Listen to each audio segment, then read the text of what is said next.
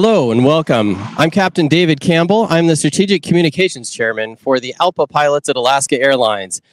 What you see behind me here are many of my fellow pilots who on a day off made a point to come out and join an informational picket. There's about 700 of us here in Seattle, and we're also joined by other members of the work groups of Alaska Airlines, other pilots from other pilot groups as well.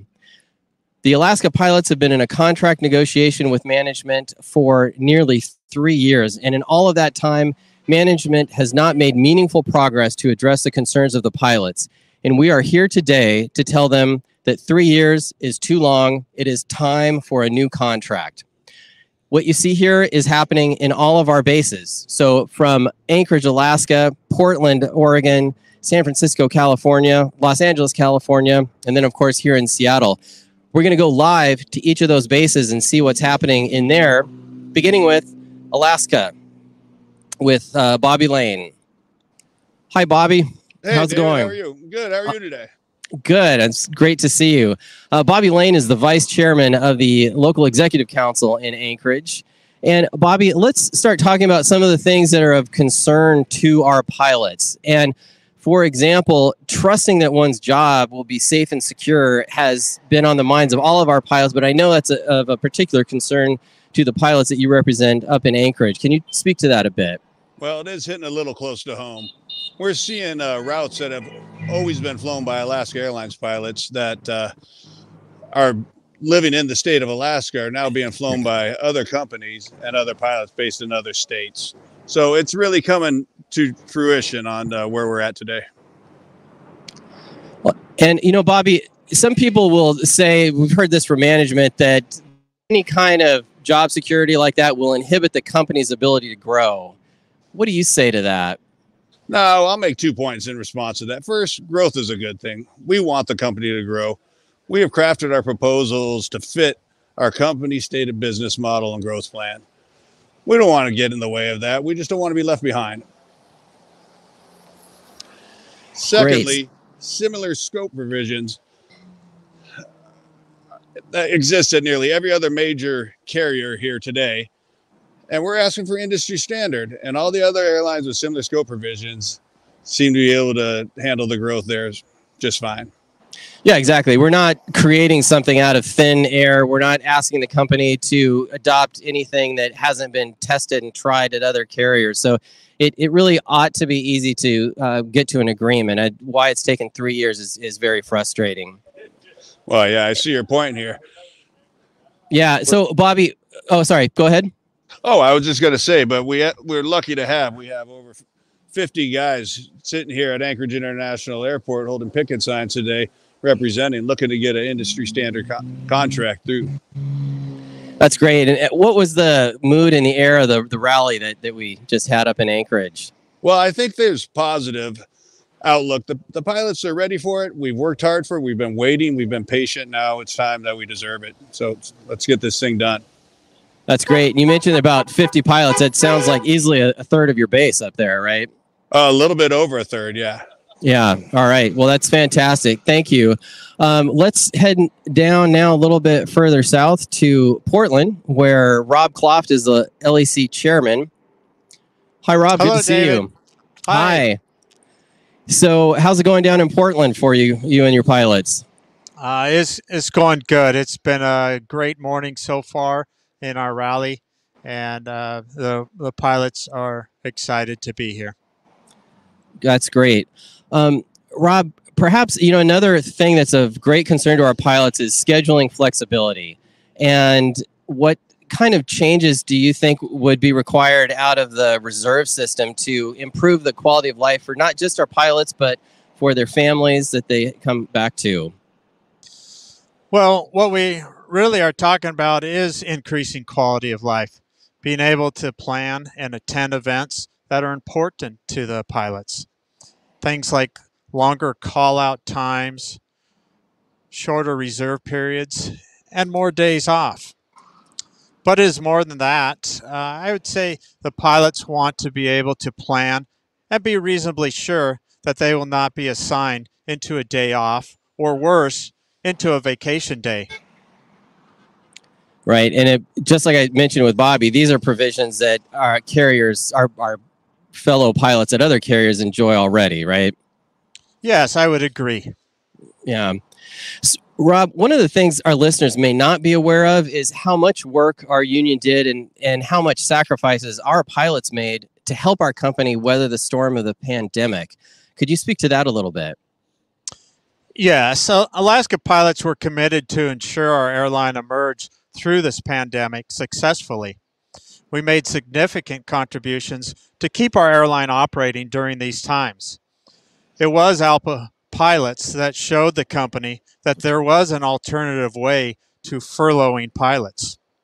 Our pilots took early retirements, they took leaves, and they accepted reduced hours of work. Also, we helped lobby Congress to pass the Payroll Protection Act.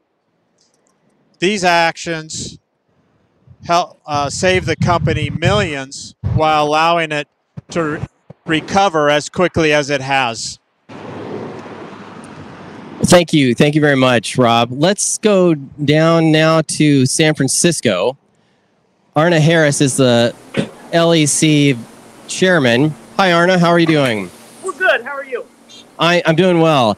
So one of the things we've talked about is the concern pilots have about job security. And when we say job security, could you summarize what that means to you and the pilots down in your base? Sure, David.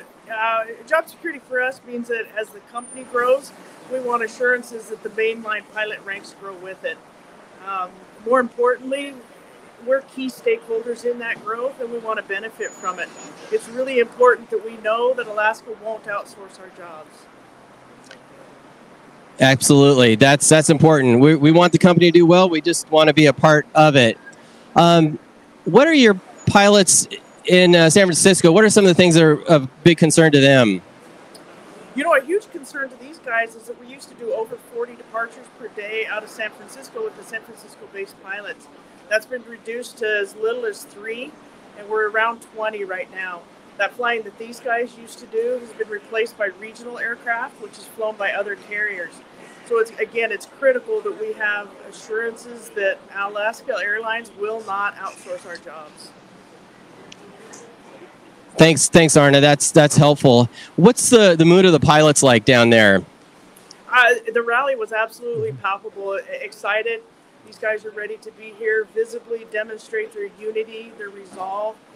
Let Alaska Airlines know that it's way past time to come to the table, meaningful contract, break the stall, and get us to a market-based contract now. That's great. And what would you say your turnout is down there of the pilots who are off today? You know, we have about 134 guys here, so we're really close to half of our pilot group has come in on their days off and been willing to sacrifice time at home, time with family to be here, and that's huge. Yeah, well, I mean, it's clear to see how important this is to all of our pilots. This is clearly a grassroots effort from the pilots of Alaska Airlines to lobby their management to finally, as you say, break the stall and bring us a contract now. Absolutely, it's time. Yeah. Well, thank you very much, Arna. You bet. Let's keep going south down to Los Angeles, where we've got Matthew Adams is the LEC vice chairman. Hi, Matthew. Hi, David. How's it going? Good to see you. So, Matthew, tell us how the improvements to scheduling would impact the lives of not just the pilots, but the pilots' families based in Los Angeles. Well, following on from what Rob said in Portland, pilots need the scheduling flexibility so that they can be a part of their friends' and families' lives. They want to attend their children's birthday parties and their friends' birthdays and big events, and scheduling flexibility would allow them to do that. Also, a large percentage of our pilots commute across the country, and they need to be able to arrange their schedule in such a way that it's productive so that they have a fulfilling family life and a productive work life at the same time. Yeah, thank you. And Matthew, we've been talking a lot about the improvements needed for our contract. I think it's worth pointing out that the solutions we are proposing are reasonable, right? Can you speak to that? Right. And more to the point, these solutions are already in place at our peer airlines. It's long past time that Alaska Airlines integrated these proven solutions. We need a contract now. Alaska Airlines needs to stop stalling. Yeah, I couldn't agree more. Yes. They should be seeking a competitive advantage based on a subpar contract with our pilots. Right. And Matthew, I've asked everyone this, but I'll ask it to you, and I assume the answer already, but what's the mood of your pilots down there? It's been awesome, David. It's been great. There's been a real energy in the air. Everyone's proud to be here and show their unity to each other and show that we all stand behind our demands for our next contract. Okay, that's great. Well, thank you very much, Matthew. It was great to hear what's going on in Los Angeles. And let's move back to Seattle. I'm joined here with my colleague, LAC Chairman Captain Tony Lin. Tony, good to see you. Hey, David. It's great to be here. So let's look at the pilots standing out here. It's really uplifting today, isn't it? You know, it's absolutely amazing. The support for our event today is incredible across the system, as everybody's talked about. And here in Seattle, we have over 700 of our own Seattle pilots. We've got over 100 guest pilots from multiple airlines, as well as over 100 of our own flight attendants out here to support us today. It's absolutely awesome to see. Yeah, it's really, really impressive. What do you think is the message that people should take away from what they're seeing out here? You know, we've been bringing the message to the company, and today was the pilot's opportunity to send a very, very clear message of how unified we all are in seeking the improvements that everybody's talked about at all the other councils today. The things that we're seeking, like Matthew said, they're standard, they're common amongst our peers, and we are years behind the rest of our fellow pilots in the nation, and we're ready to move forward with our company. So they need to come to the table again, like Matthew said, and stop stalling negotiations. It's time to come to the table and get a deal done. Absolutely. Well, thank you, Tony. And I'd like to thank you all for watching on this streaming. If you'd like to help us, there are 3 ways that you can help. Follow us on social media. You can share today's picket. And you can visit us at alaskapilots.org to download a virtual picket sign. Well, again, thank you very much. We appreciate your support, and we appreciate you tuning in. I've been your host, Strategic Communications Chairman, Captain David Campbell.